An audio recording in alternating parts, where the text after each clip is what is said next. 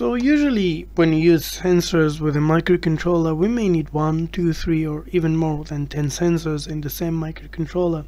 So today we will see together how to use many sensors in the same ADC for one microcontroller. So as you can see here, I do have 4 potentiometer, and all of them are at the 0 position or the infinite resistance.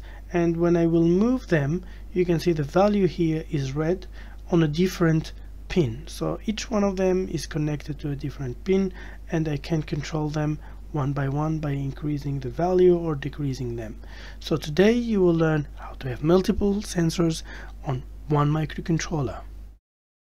Before jumping to the video, let me take the moment and thank everyone for their support. I will keep doing my best to provide this quality content. So as usual, to support the channel, you can give us a thumbs up, make a comment or subscribe, and stay tuned. This is a WeeW tutorial, and today you will learn how to set up and understand the multi-channel solution for the STM32F1 ADC. As usual, the code that we are going to share is available on GitHub. You can find the link in the description below. The language that we are going to use is only C. The programmed code is KL version 5.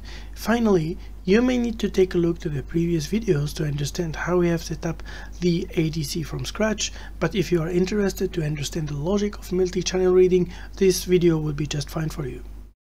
For the hardware, we are going to use the STM32F1 based board, which is the aka blue pill, and also 4 potentiometer or variable resistance. You can use up to 16 potentiometer, but also if you have only 2, that will be just fine to run the example. Okay, so for the tutorial, first of all, we are going to take a look on how the STM32F1 ADC proposing some solution to have a multi-channel reading.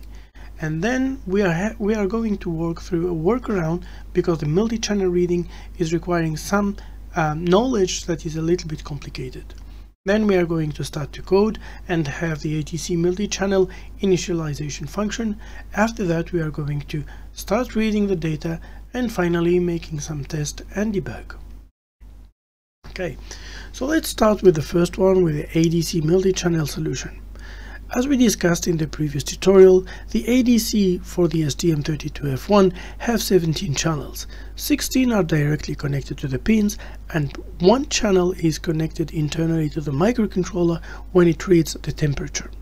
So these 16 or 17 channels are connected to the ADC where the conversion is happening. So this is depending on your STM, but the STM32F1 usually have 2, some of the variant have 3 ADCs. Finally, when the conversion ends, it goes to the data register, where you can read the data and understand the value that you have.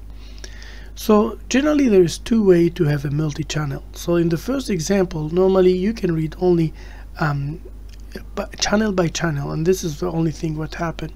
So there is a register, actually this sequence register. There's the 3 register of this one going from sequence 1 to sequence 17, when you can put the number, the channel that will be reading. So the channel will be reading one after one, not in a parallel way.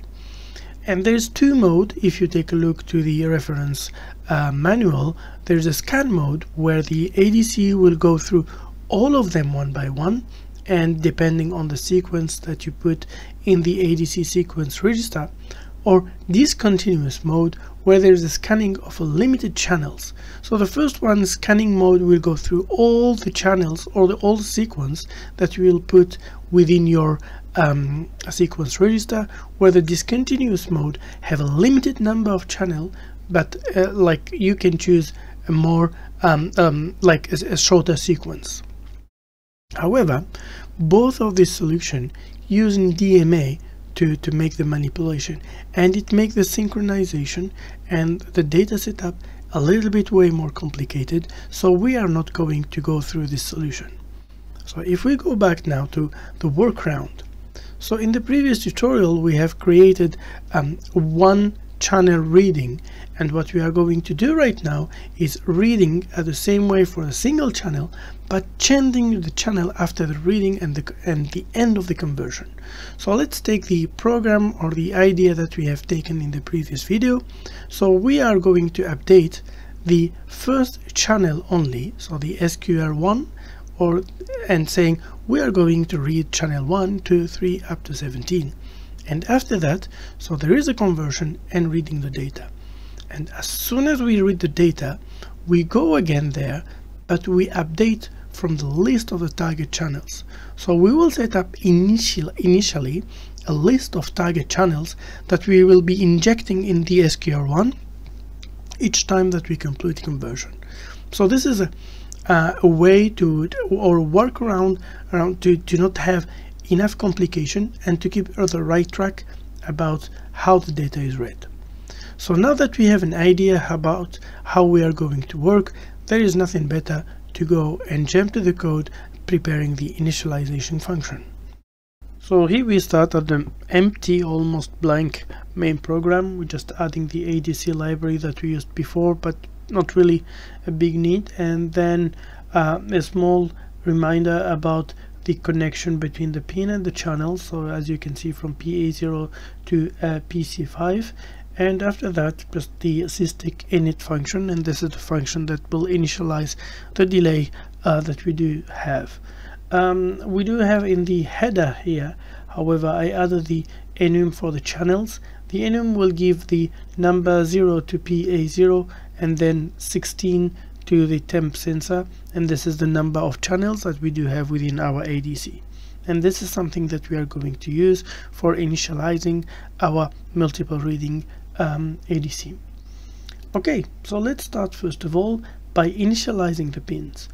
We will need to create a small variable that will be the one that we will put the channels that we would like to activate, or the pin. So that's why I put it here, the channels, where we do have the pin number. So we are going to help ourselves by putting the pin, which will be much easier to understand from the hardware perspective. So let me start and put char ADC channels, and that will be equal to, let's pick up some pins, so PB1 and then PA4, for example, PA0 and then PA1 should be good. And yeah, of course that's an array, so I should add this parenthesis and the comma at the end. And I'm going to add another variable which will be channels, and this one is just the number of channels that we are going to loop through this array. Feel free to, you can make the count by program, but I prefer putting this one as an extra security for my program, something hard or written. Okay, and I'll be adding also a small char I equal to 0 for making some computation, for example initializing the pins. So one of the steps, we need to initialize the pins so they will be as an input for the analog. So what we are going to do, for I equal to 0, I less than channels, I plus plus. Okay, and let's make an if condition. As we are going to use a number of channels, we need to play a little bit, and this is exactly what we have done in the previous example. So we are going to do if the channels, or this one, the add channels here, and I'm putting here just another thing that I almost forget.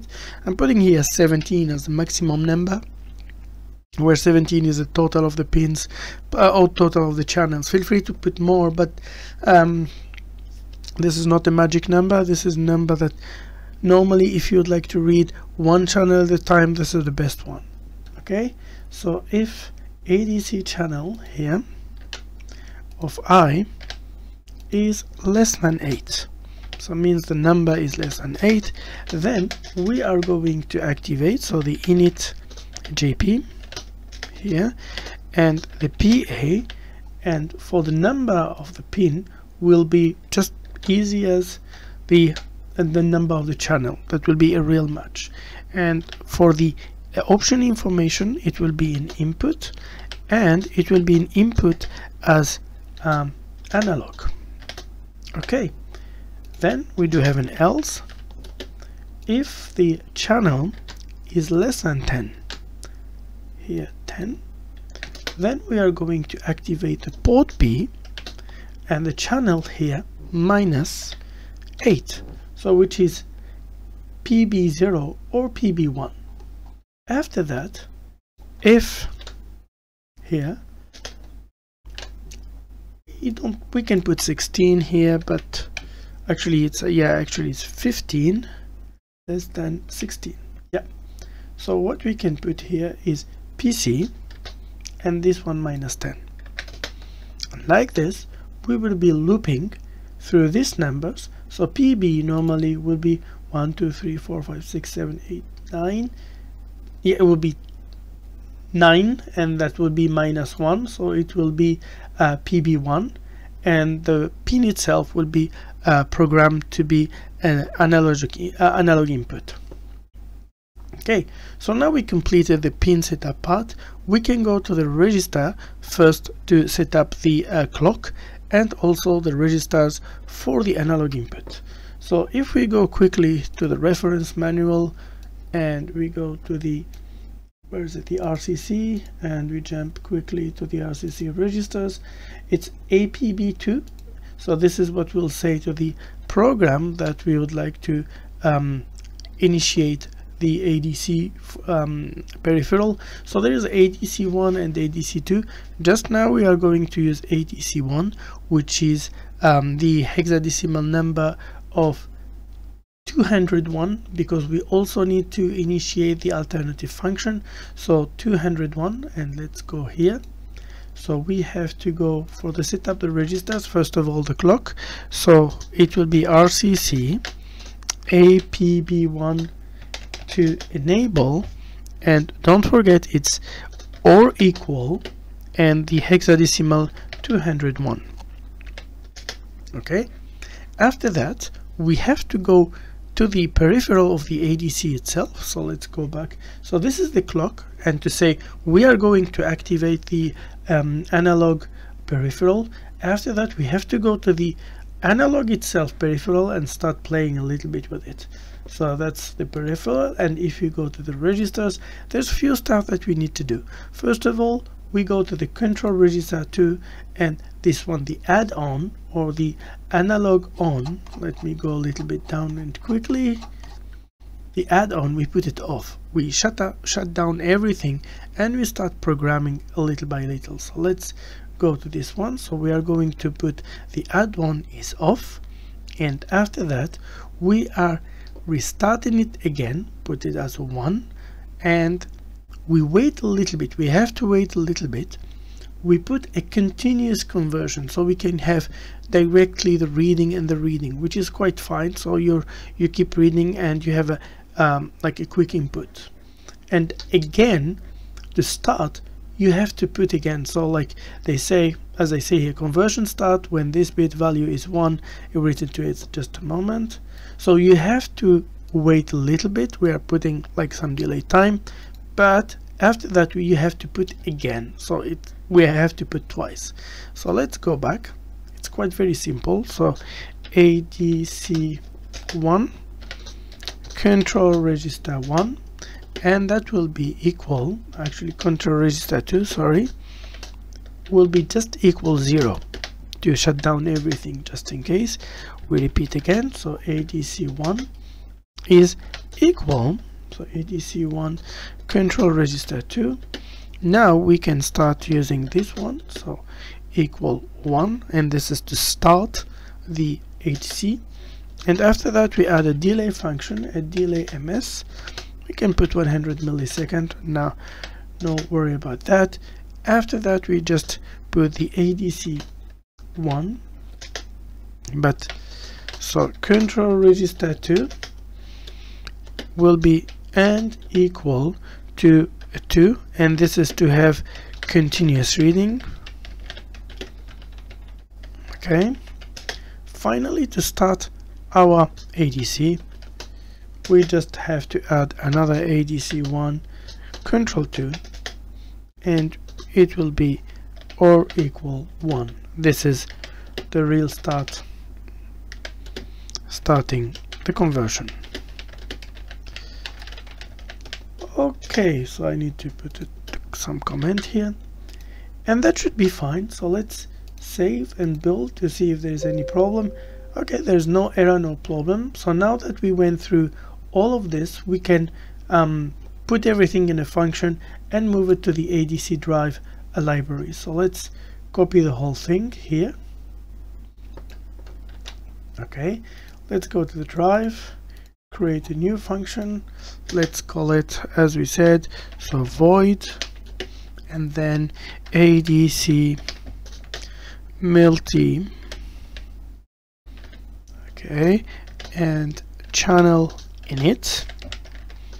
As an input, we will need to specify which ADC we would like to use, so char ADC, and then we will need also the channels, so char channels, and finally we will need the array of the ADC channels.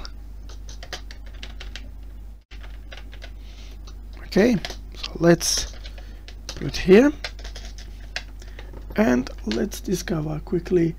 Okay, so the I, so we will need the int I here, which is equal to 0. Even char should be more than fine. Okay, and after that, so now we need to make a small if condition. If ADC is equal to 1, then we go for this part.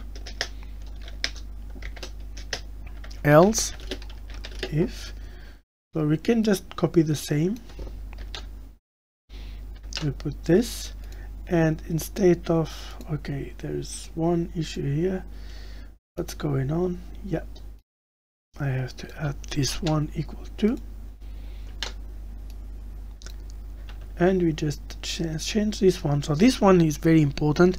It's, let's go back again to the to take a look. It should be 401, but just in case, yeah, so the 9 is 2, then the 10 is 401, so ADC 2.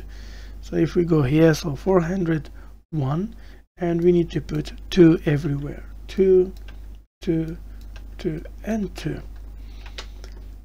Okay, so let's save it. Add an extra line here. Copy the function to the header, so we do have a clean stuff going on. Add this one. Nope, this one.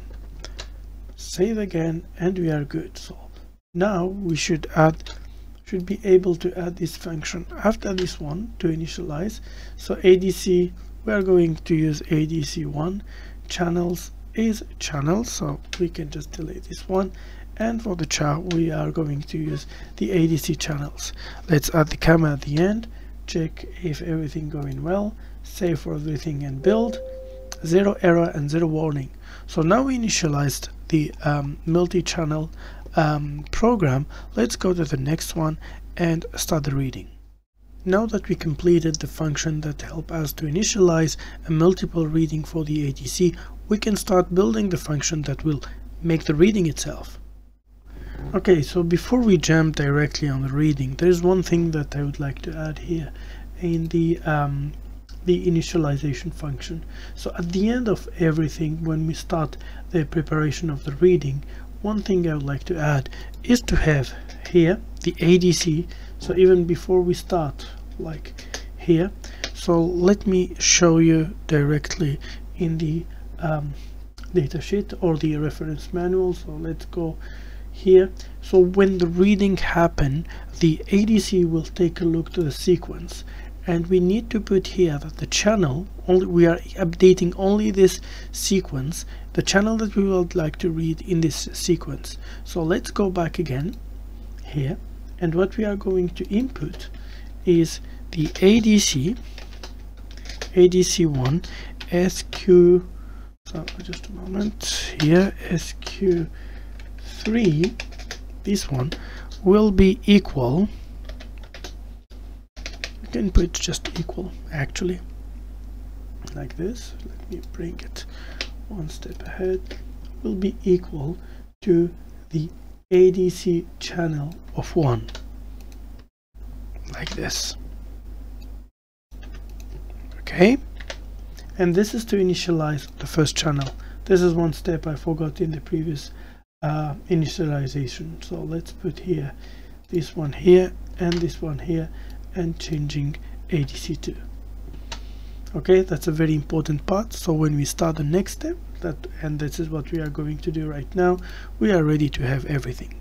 So the first thing to do when we are going to read, we will put a while loop, a really while with a 1 like this, and what we have to do if, and we are going to use exactly the same thing we used for a single reading. So if I have ADC, the function ADC check, and I'm going to use the ADC one just for here, and then we expand to the both.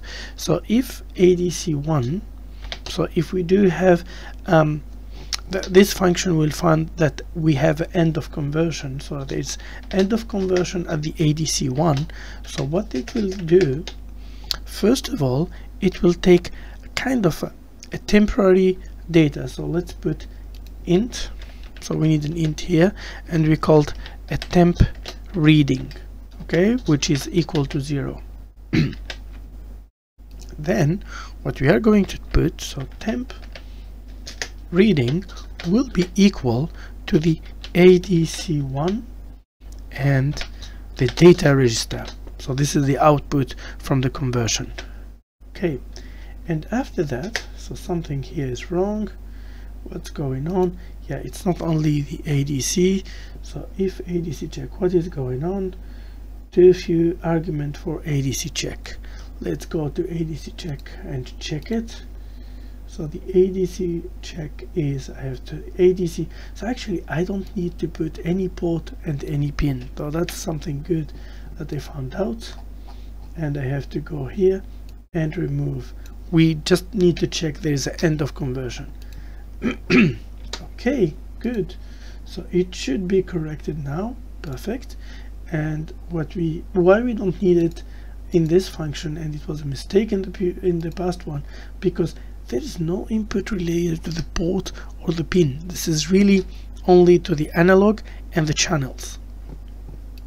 Okay, so we are going to take the conversion from the data register and put it in the temp. After that, we will need to have, let's add here. So as we need the channels, we need to have also an array of integer to stock the data. So it's an integer, and we are going to put the data inside it. Let's call it analog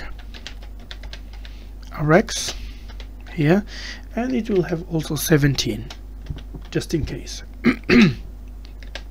Okay, and after that, so what we are going to put, so we will need to have kind of a reading iterator. So I will put here another one, so we can use the I for the moment. So analog, this one, the analog rx here of I, which is equal 0, will be equal to the temp rx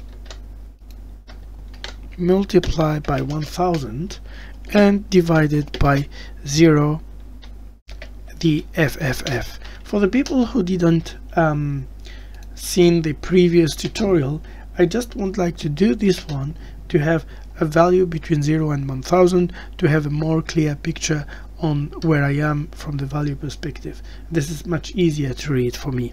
And also the why I'm dividing by 0 FFF, because this is the full range of the analog that we do have.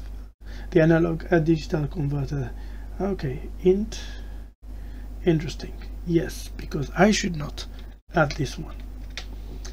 Okay, so this is good, and after that I will put I++, incrementing I.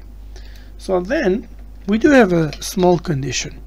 If I is equal to channels, so if we already scan everything we need, so then what we have to do is putting I equals 0 again, then also ADC, so the ADC one for this example, for the then SQR, the one that we discussed previously, will be equal to the ADC, so same here, ADC channel of I. I put here I, which is like the number 0 will become 0, and after that we just break. We finish all the conversion that we needed, we can leave this loop. Else, so if I is still less than the number of channels, so what we have to do at that time is quite very simple and straightforward. It's just taking the new I here and we get ready for the next conversion. That's all. So if I save and build, there's one warning. I guess I know where is it, but okay, there's statement unreachable. Which one? Okay, so if that's interesting. So if this one is like this, if I equal channels, let me confirm. So I is equal to 0, channels equal to 4. The statement is unreachable. Of course, I didn't put the whole thing here. Let's check. 0 warning, 0 error. Perfect. It's always good to read these warnings and to be sure that everything is correct. Okay, good. So let's save and then put everything in a function that will have the whole picture of the ADCs. And let's go here. So let's put the whole while here. Okay, and go to ADC and start writing our nice ADC here. So it will be a void and then ADC multi here, multi-channel, put CH and then RX. So as an input we will need to have the char of the ADC itself, also the char of the channels, how many channels we need, because we need this variable, and then the other one, which is quite now start to be annoying, a char for the ADC channels,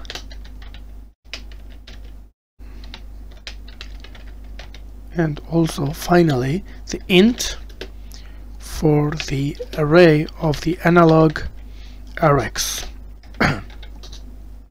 Okay, we have declared everything, so why we do still have this one?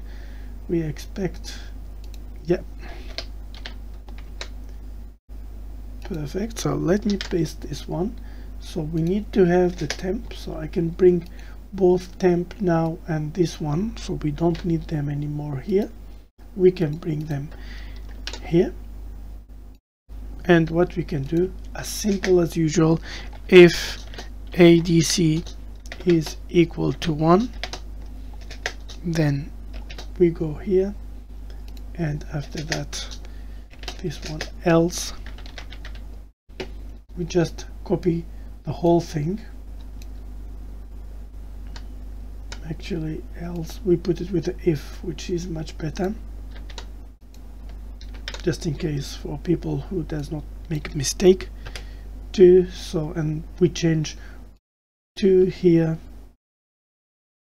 to here, and to here. I hope that changed everything correctly.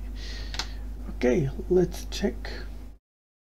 So we need to copy this one in the header file, add the comma, then have the multi reading and put it like this. Okay, so let's remove ADC and we put ADC1, as we are initializing ADC1. Here also should better to put ADC1 to have more comprehensive code. And for channel here, so ADC channels also, and init analog RX. Okay, so there seems to be no error, but always build and check. There's 3 warnings. Okay, we add a new line here. Okay, let's build again and check 2 warnings. Okay, again, save, build, 0 error, 0 warning. Okay, so now we have prepared the reading, so we initialized and reading, and this is all done for this part. We completed the initialization, the reading, and now this is the most exciting part. So we are testing and debugging. Hope that everything goes well. Finally, we are at the last part where we can really playing and enjoying with our electronics. So first of all, let's take a look to the circuit.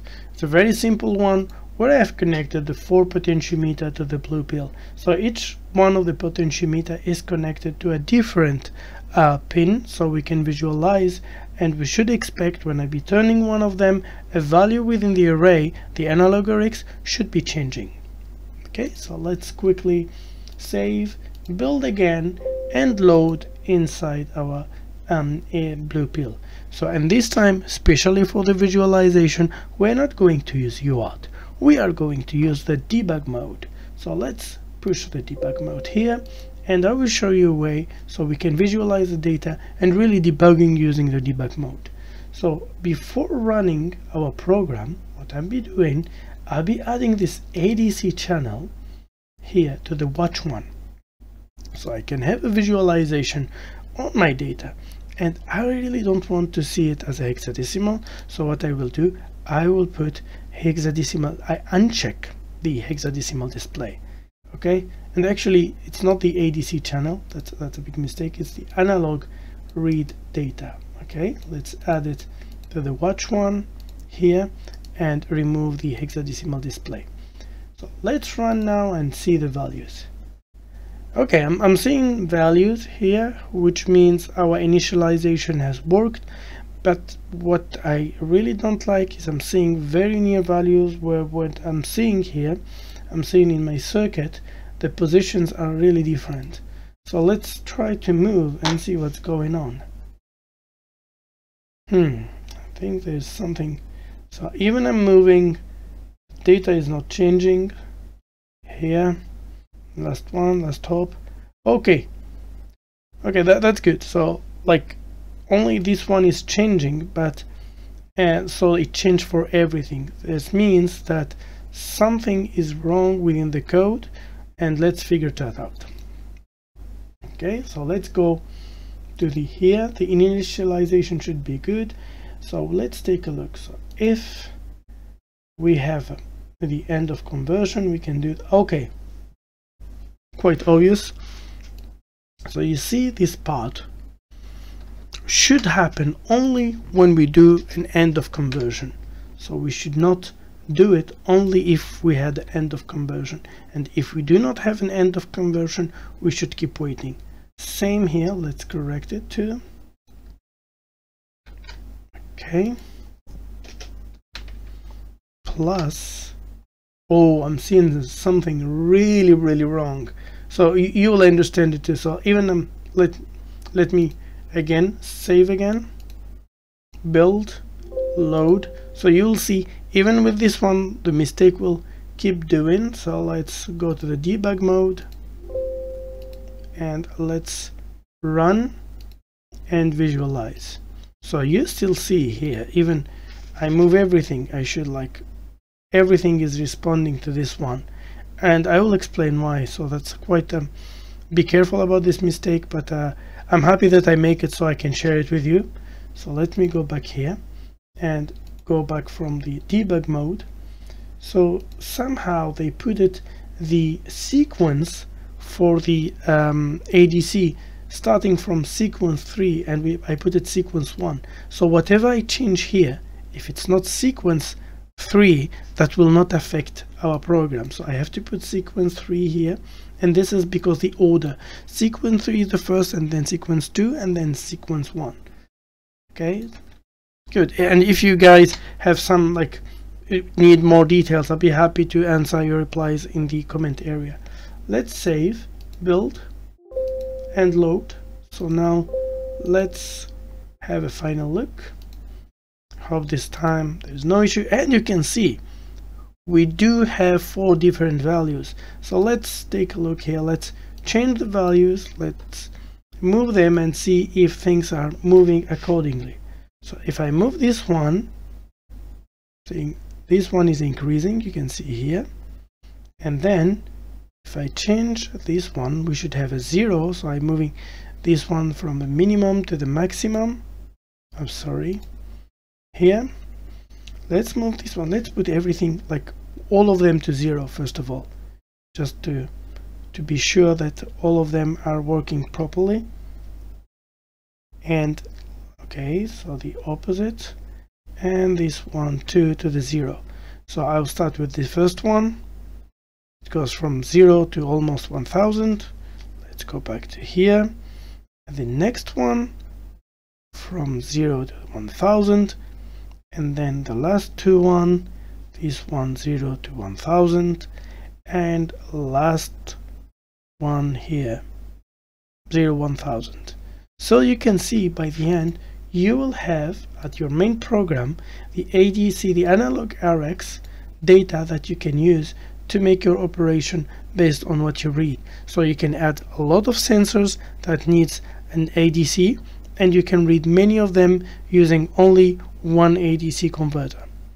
Okay, I hope you enjoyed this episode. Thank you a lot for following, and have a very weird day.